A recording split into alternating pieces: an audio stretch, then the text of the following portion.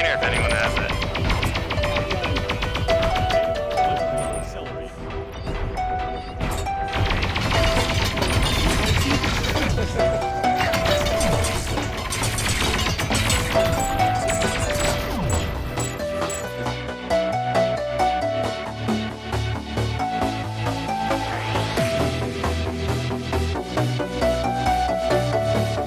Hello and welcome back to another Reality Check VR video. Today we're going to be talking about Echo Combat, as you just saw.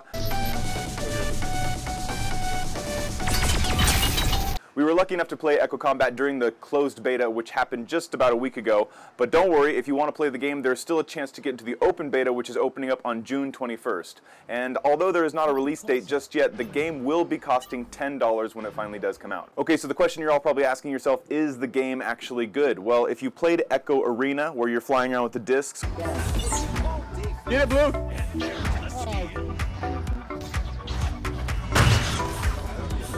Boom!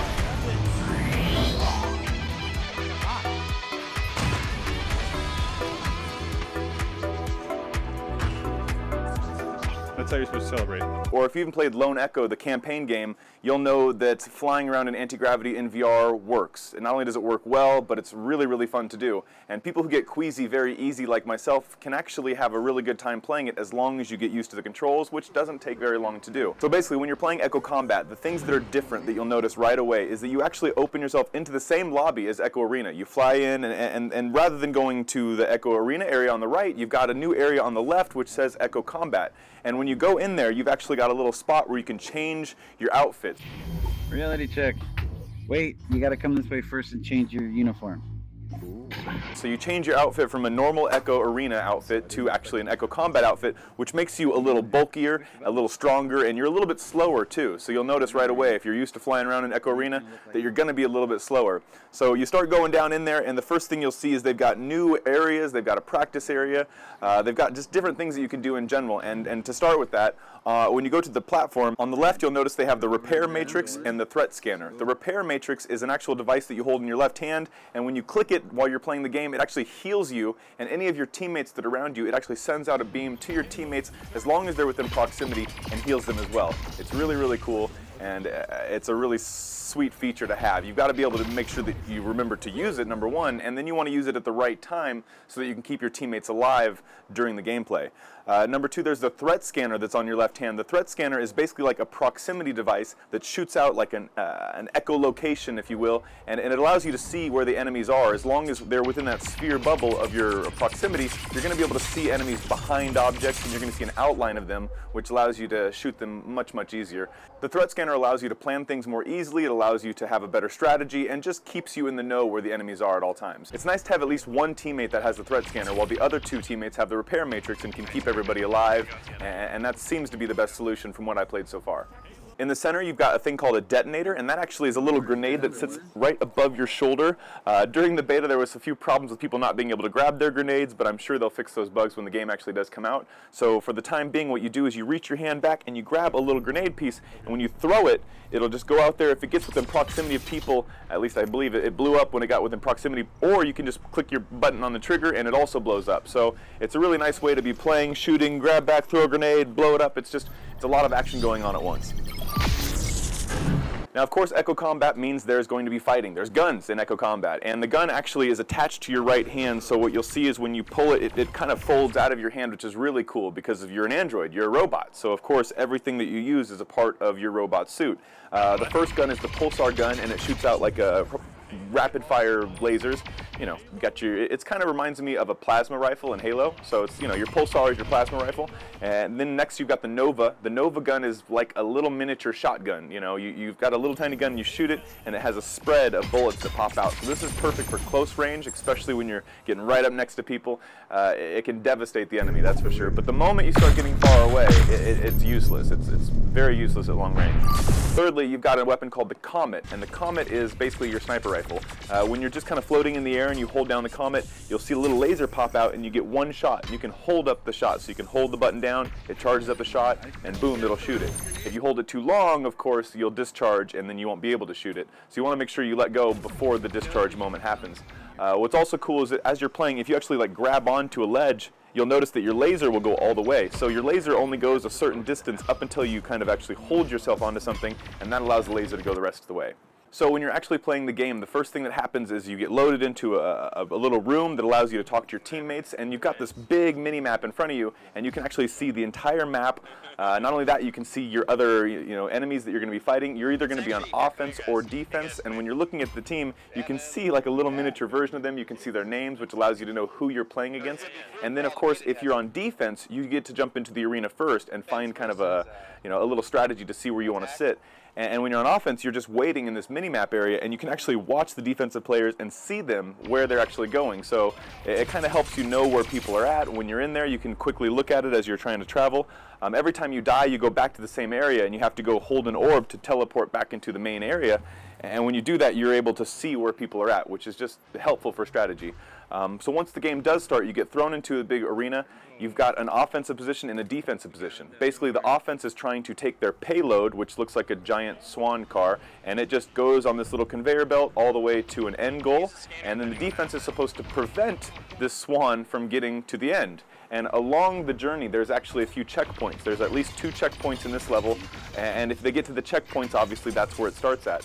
When you're playing the game, there seems to be a really good strategy of if you have 3 people and 3 people, you want to try to pick off the other teammates so that they only have obviously 2 against 3 and 1 against 3. And if you can keep them kind of coming back and not teaming up, then you're going to be very successful. If you're a team that's getting, if you're losing, what you really want to do is you want to make sure you gather your teammates back together and you kind of create some kind of a strategy. You don't want to go in one at a time. If you go in one at a time, you're probably going to be devastated. Not only that, when you're on defense, if you stop the payload, if it hasn't made it to a checkpoint, it actually will start to go backwards to go back to where it started. So when you're on offense, you got to make sure you're touching the actual swan. If you're touching it, it starts to move forward. If your teammates come up and they start touching it too, it starts to go forward much faster.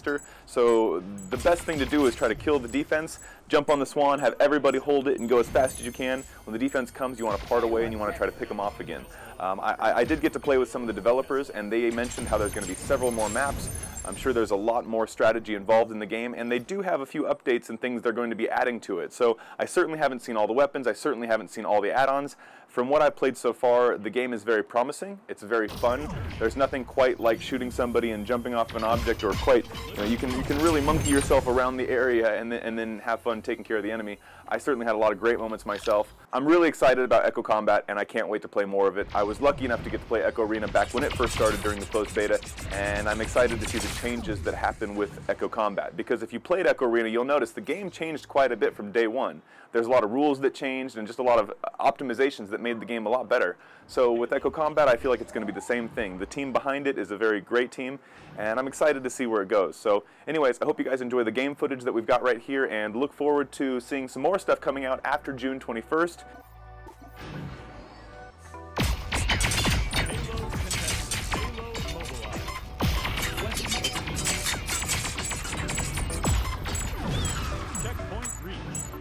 And then of course when the game releases for 10 bucks, you're going to want to pick it up. I think that's a great deal for a game that offers so much. So anyways, I hope you guys enjoyed this video. I am here in Sao Paulo, Brazil, and it's getting late, kind of overcast today. We're going to talk more about this stuff later too. So yeah, I'll see you guys soon. Bye.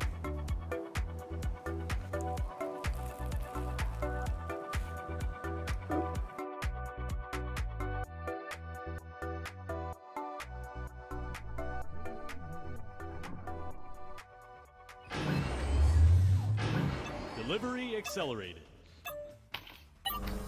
Delivery accelerated. Good defensive skill if they actually worked is right. Got you. We got you.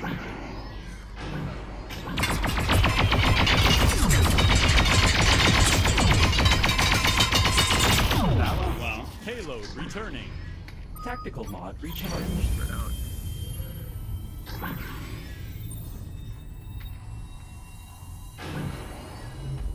Ordnance regenerated. Payload mobilized.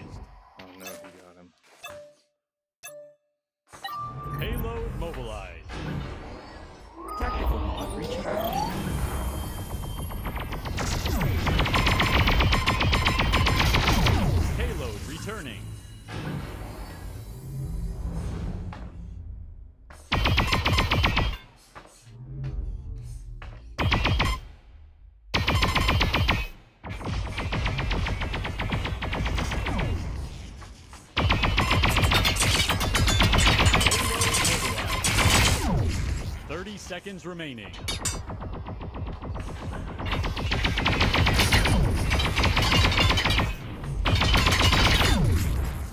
Tactical mod recharged.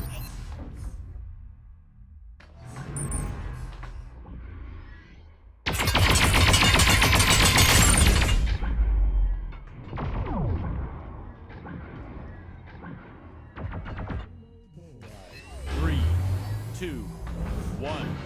Overtime. Delivery accelerated. Payload contested.